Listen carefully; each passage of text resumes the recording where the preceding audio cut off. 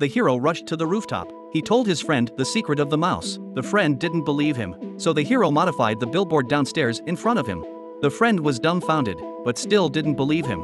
So he pointed to the car downstairs and asked the hero to do it. The hero opened the PS and made the car shrink, and finally turned it into a toy car.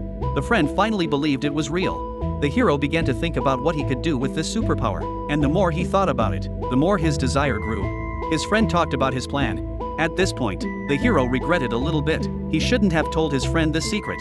So he did a horrible thing. He drew a selection on his friend's body and pressed the delete button. Just like that, his friend instantly disappeared. Only an unselected arm was left behind. Falling from the sky to downstairs, the hero was so scared that he didn't know what to do. The arm falling downstairs attracted many passers-by. The women screamed in terror. All the passers-by gathered around and they discussed the mysterious arm.